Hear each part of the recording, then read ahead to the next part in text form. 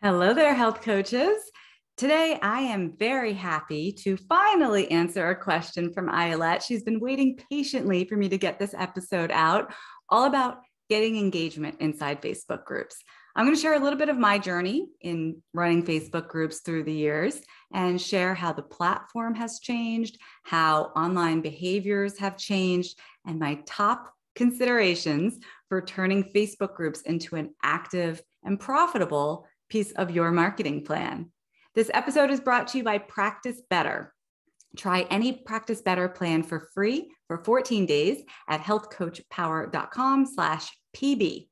You're going to save 30% off your first 3 months with code HCP30. And until August 31st of 2023, you'll also get a free kitchen cleanout program that's built right into the Practice Better platform so you can start earning with it right away. Make sure to use this link though. It's healthcoachpower.com/PB. Okay, here's the question from Ayelet. She said, I opened a Facebook group for women going through menopause. I currently have 63 ladies there. I post almost every day. I ask questions and only 2 people respond. I can see that about 40 people see my post, but there's no engagement. I'm not sure what I'm doing wrong. How could I create more engagement in the group? I'm hoping that these ladies will book in with me. I'd love to hear your thoughts. Now, before we dive into all the Facebook group goodness, I want to remind you all that no 2 health coaches are the same, and no 2 businesses are the same. Like there's never going to be one marketing plan, one Facebook group strategy, one anything that's going to work perfectly well for every health coach on the planet. Like that's just not how it is, because we're all unique individuals and we all have different things that we're trying to do and different things that we're great at and different things, ways that we work with our clients. So keep in mind that Facebook groups are the kind of thing that will work amazingly for some of us and not so well for others. And not because you're doing anything wrong, right? It's just, you have to find the business model that fits really well with who you are and who you serve. And keep in mind, there are plenty of other ways to market yourself, both online and offline. So use today's episode to feel out whether or not this is something that makes sense for your business. Now, I started the Health Coach Power Community Facebook group about 10 years ago. So I've been doing this a very long time. We started with just a handful of my friends, people I knew personally, and it was a tight group, a private group. We did not let anybody else in. And it was just because the group of us who were there, we were tired of working alone. It just gets like, oh, I'm sitting here. I remember sitting at my kitchen table while my babies were napping, trying to get some work done. And I was lonely. And I missed the interaction with the other students when I was still in school to become a health coach. And so I started this group purely as like water cooler conversation for myself. And it served that purpose for a couple of years. And then so many health coaches were always asking to join. We'd be getting requests every day. And finally, I was like, gosh, I guess a lot of other people need this too. Maybe I should open it up to everybody. So here we are. We're nearing 14,000 members. I got almost a decade of experience, running a very large Facebook group. And of course, I've run other Facebook groups along the way as well. So much to share with you. If you want to go back and learn even more about Facebook groups, I have an episode number 78 called Start Your Own Facebook Group. Episode 110 is Killing It with Facebook Groups. And those are from 2019 and 2020. And then in 2021, I released a few more episodes about Facebook groups and realized I haven't said a word about it since. So it's been 2 years since the last episode on this topic. And I think it's because things keep changing with Facebook and things keep changing with the world and how we behave online. And I've been like observing and not quite sure what to make of it all. So I want to first share what seems to be changing in terms of Facebook groups, and then some strategies for creating a group that is active, that is engaged, and contributing to your health coaching business in a meaningful and profitable way. Just to be clear, today we are talking specifically about free Facebook groups that exist for marketing purposes. I want to be super clear about that because, you may have another Facebook group like I do, a group for paying members of a specific course or a specific organization. Or for example, like we have a private Facebook group that's only for our Healthy Profit University members. And inside that group, we give a higher level of support and customer service because these are our paying members. It's only available to my Healthy Profit University members, of course. But today, we're not talking about that kind of Facebook group. That's how you run your operations. That's how you work with your paying clients. Today, I'm talking about free groups that you create in order to gain visibility, market yourself to a wider audience, and find new clients. Of course, sometimes our current clients end up in those groups too, but the intention is for people new to your world to find you, get to know you, join your mailing list, and become a paying client. And that last line is very important. It has been the underlying strategy of my Facebook groups from the beginning, and it still works. So I'm just going to say that one more time. You might want to write this down. The intention for this kind of group is for new people to find you, get to know you, join your mailing list, and become a paying client. Sometimes this is referred to as your top of funnel, but I don't like using a lot of weird marketing talk like that. So we're just going to say Facebook groups, when done well, they are a great way for people to find you. Cool. Now, some things, like I said, have changed. I don't think Facebook groups are quite as powerful as they once were. Doesn't mean that you shouldn't start one if it's the right thing for your business. I'm just saying, if you've heard things about them, if you've seen or been part of other Facebook groups and you start one now and it's a little bit different than what you've seen in the past, things are changing. I think overall, we've got fewer people on Facebook. Maybe. It depends on your audience. We want to think about how old is my intended audience for this group? Are they the type of people who are on Facebook? Are they people who still have a Facebook app on their phone and they check it daily? Are they people who no longer check in with Facebook at all? Or are they people who shut down their account? Because I think over the past few years, we've been seeing more and more of that. So with fewer people actively engaging on Facebook, are your people there? The other thing that has changed a great deal is the algorithm. And this is just something that I have noticed. I have looked at my numbers. I have just anecdotally, I can just tell you that we used to be able to do things inside the Facebook group and we would reach, X number of people. And now we can do the exact same thing and we will reach half of that. So it's just changed. It's harder to show up in somebody's feed. They're not giving preference to Facebook groups like they once did. Again, doesn't mean that all is lost. It's just I'm just setting your expectations. And then lastly, I think that our behavior online seems to have changed through the years. Like 10 years ago, oh, there's a Facebook group that I can join. Oh, I'm interested in that. I'm interested in that. I'll join all of them. And I think that we're a little burnt on that. People are not as interested in joining every Facebook group under the sun anymore. A little more discerning with where we put our time and our energy online. So with that said, here's what I would do if I were starting a Facebook group from scratch today, like many of you are thinking of doing. I would ask myself, okay, who is this group for? And what is the specific purpose of joining? I believe gone are the days when people join Facebook groups just for fun, willy-nilly, on a whim, simply to connect, right? Like your group really needs to serve a specific purpose. And think of it this way. You want to be able to help someone solve a problem that they need help with. If your group exists to do something like that, you've got a fighting chance.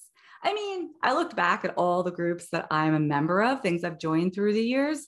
I'm a member of the bone broth sipping Facebook group, but I haven't been in there probably since the very first day that I joined. And I'm a member of a mid-century modern architecture group, but I just like seeing the photos that people post there. I've never left a comment.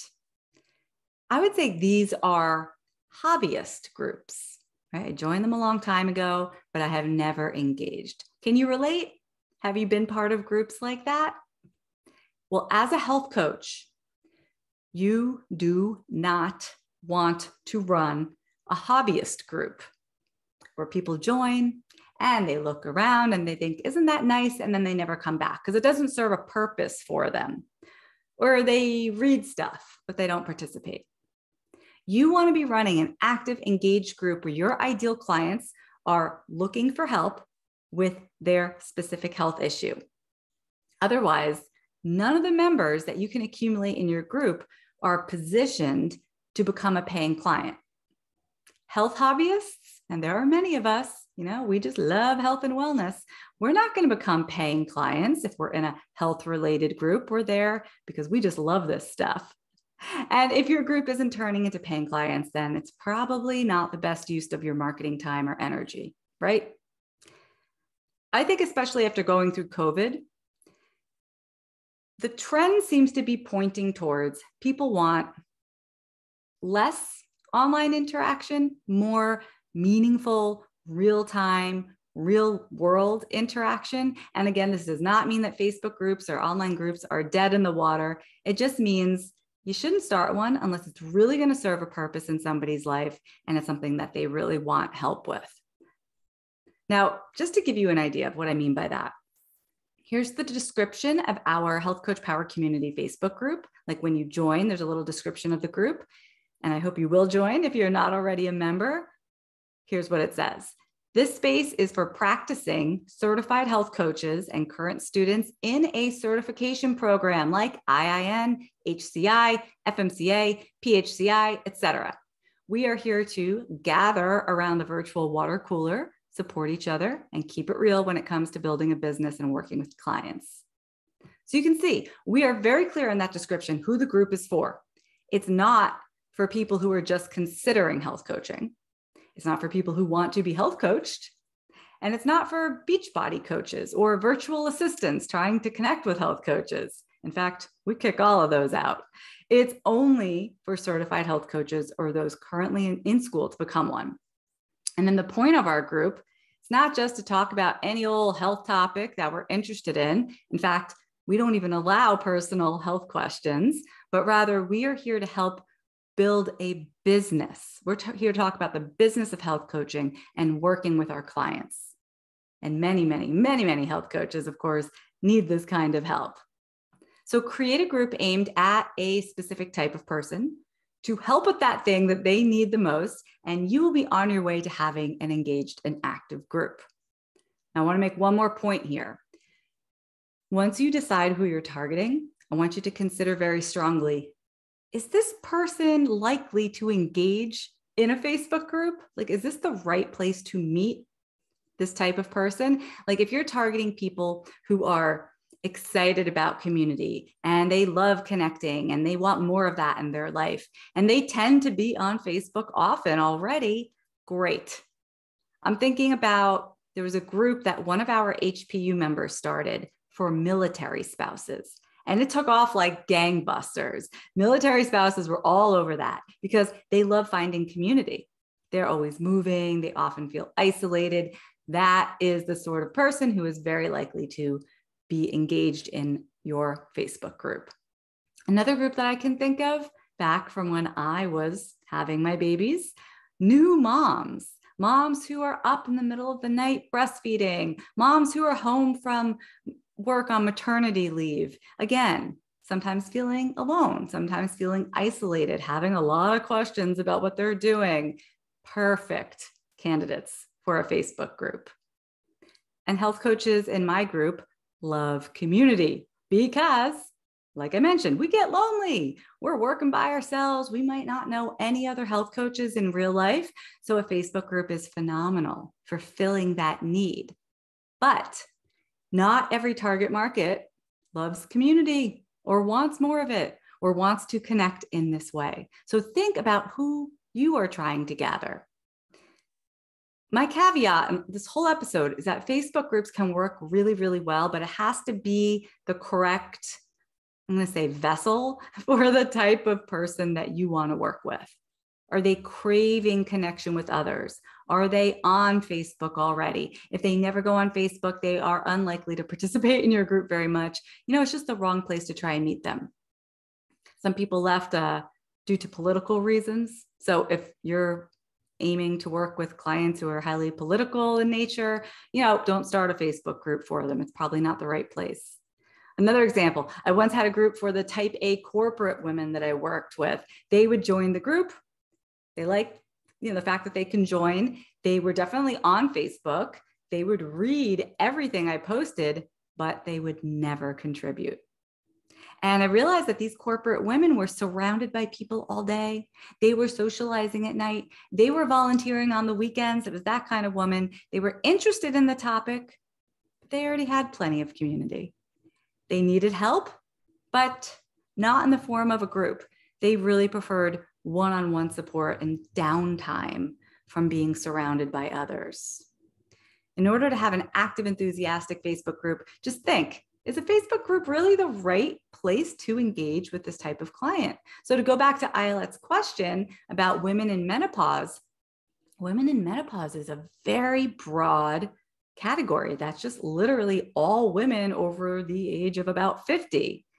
Within that, we have women of all types, working, maybe not working, moms, women who've never been a mom, or some women are grandmothers at that age. Some women could be much older in the group, also have gone through menopause. Like within menopause, Ayelet, I would wonder what type of group of women are you really targeting, besides that category of, the fact that she's going through her transition, and does she crave community? Is she at that place in her life? Is she feeling a little isolated, a little bit lonely? If so, I would press forward with your group. And if not, if you could think of some really good reasons why that may not be the case, I would explore other options that might catch fire a little bit better for you. I'm not sure if that's what's going on for you, but it's just something to consider.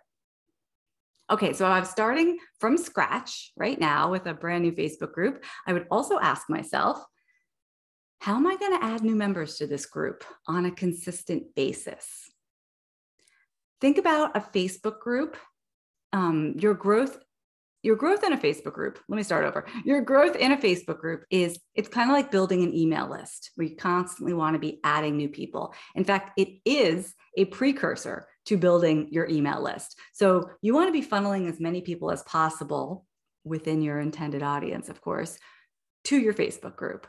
You might start with your friends and your family members and your current clients. That's great. But I feel like then everybody's group kind of stagnates and it gets really stale without new members who are coming in and they're excited to engage. So here are just some of the ways that new members find our Health Coach Power Community Facebook group, just to give you an idea.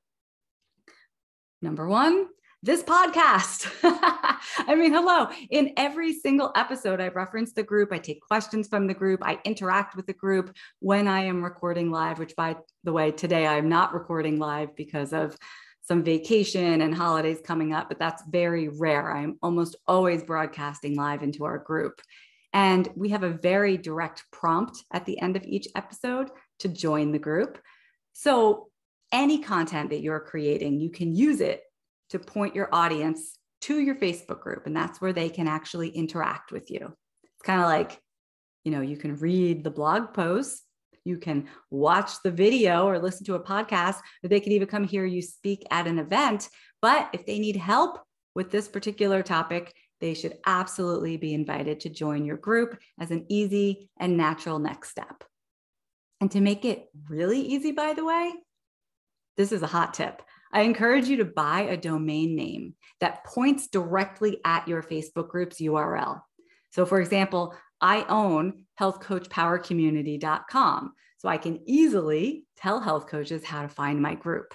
Go ahead, try it. Just healthcoachpowercommunity.com, enter, boom, you are going to land on the group's homepage. That's how easy you can make it for someone.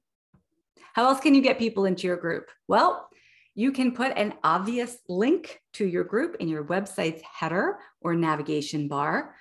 And of course, that's only going to help if you have a website, and it's really only going to help if you get some decent website traffic, but it's worth doing for sure. Another excellent way to get people there is to be a guest on other people's podcasts or write articles for other people's publications and include the link to your group there. And then, of course, make your group so good, so juicy, so helpful that members start inviting their friends. That's where most of our growth has come from.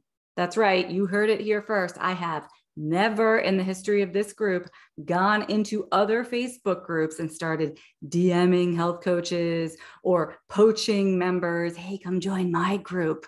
Gross. No. You make your group so fantastic that your members are like, oh, well, my sister could really use this. Oh, my friend really should join us. And they start inviting, they start adding members themselves.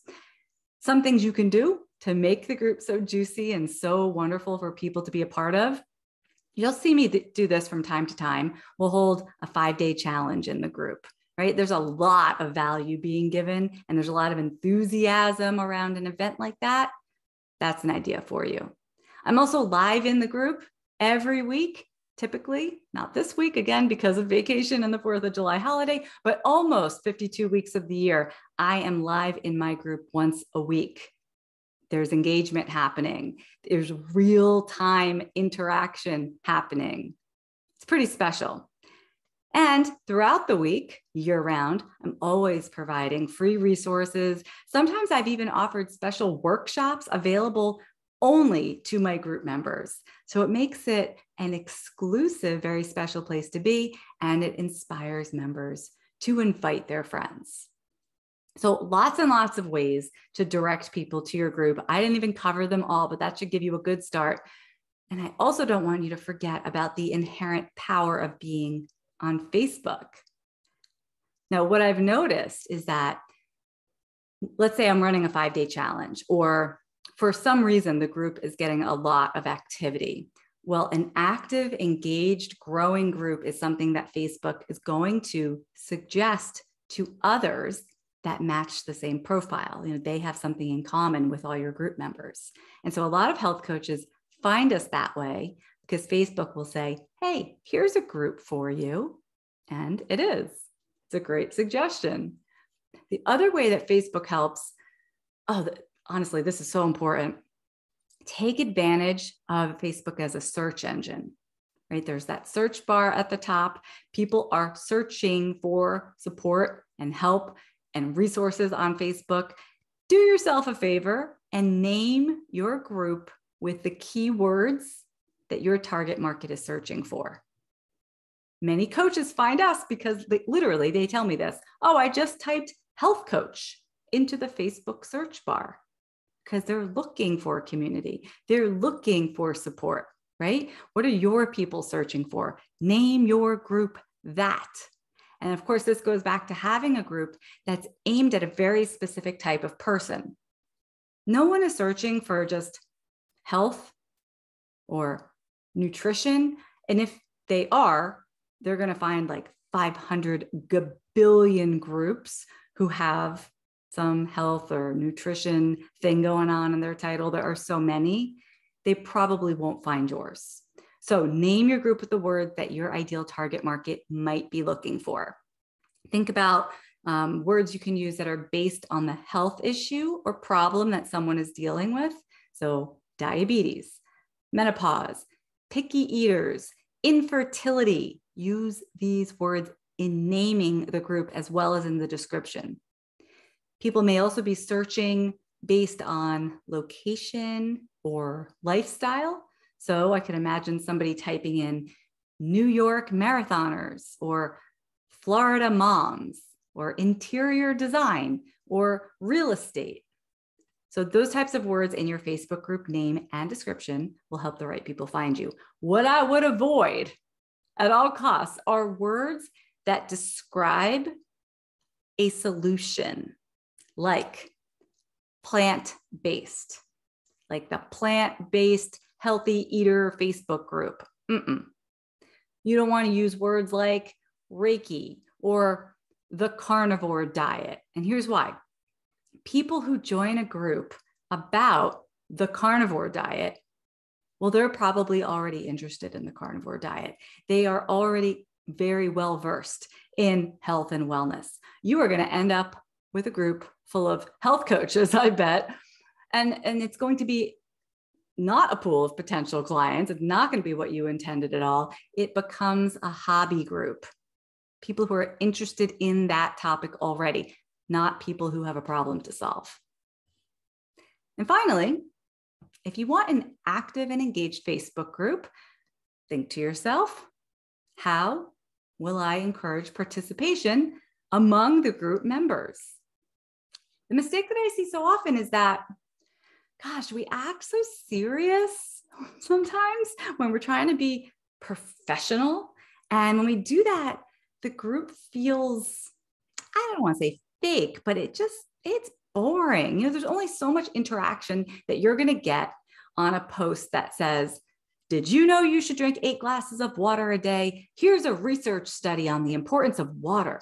How much water are you drinking on average?